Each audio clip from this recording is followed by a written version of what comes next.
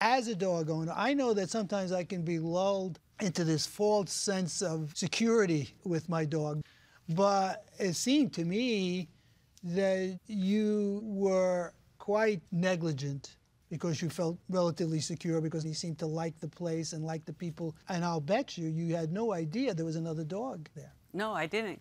Now, you paid the plaintiff $700 initially, And I would right? have continued. They're the ones that told me, we're not going to talk to you again. You're claiming a rather significant amount of damages, $12,000, and you included in that figure psychological The dog went remedies? through special training where they trains the San Diego County K9 dogs. For that was $6,000 for the training, which Simplify and America's Fund, because since I'm a combat veteran, they funded half of it. Yes. But now all that training went out of the window because now the dog regressed from the attack because now he's on edge. All right, so we can open it up. Yes, Mr. Beniquez, your wife, I believe, is the one that mostly communicated with the defendant about the bills, correct? You want to step up, ma'am?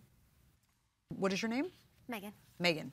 You communicated with the defendant for the most part when it came to the bills. In the beginning, yeah. Okay. What I don't understand is Duke needed surgery, and then the injuries got infected, and he needed to go in for a second surgery. Because he had a total of 3. I'm trying to understand what the third one was for. Yes, so in the beginning with the bite, they did mini surgery, so he didn't have to go under anesthesia. Okay. So they just did for the cleaning, they had to clean it up, then they stitch him, but where the wound is at, like you see in the pictures, is like almost in the joint.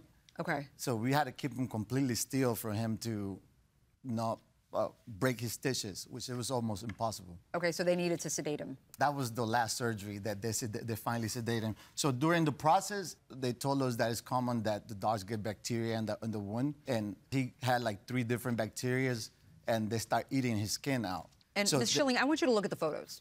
I did look at him because... You looked at all of the photos? He has a compromised immune system, the dog already. No, I want you to look at the photos of the injuries. I saw them. You saw every single one of them. Yes. You saw Duke in a cone. You saw his bandaged leg.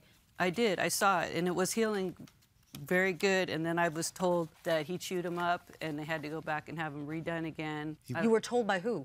Well, by the paperwork and her GoFundMe page. I just refuse to believe that you could look at these photos and still give me excuses. I'm not giving you an You are. For what? You're not feeling a thing. It's hard to look at these photos. And the only thing you keep coming back with was, well, I heard he had an immune problem, or he was chewing on his stitches, or look at the photos. Look at what he was going through.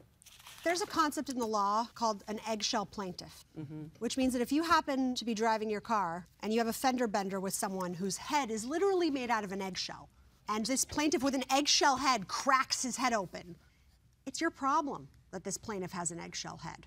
You don't get to say, well, sir, you have an eggshell head. Or, well, dog, Duke, you have an underlying immune condition that makes you more susceptible to infection.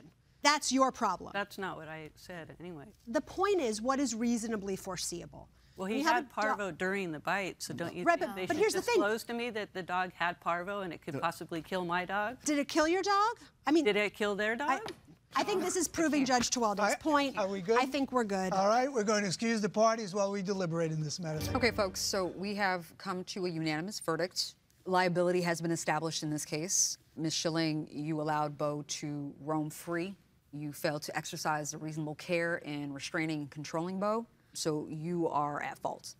We considered, Mr. Beniquez, all of the bills that you've provided, plus the additional costs, like retraining Duke. We've considered the GoFundMe. We've also credited you, Ms. Schilling, for the amount of money that you've paid, and you still exceeded our court maximum in damages. For that, the verdict is in favor of you, Mr. Beniquez, for the full amount of $5,000. That is the verdict.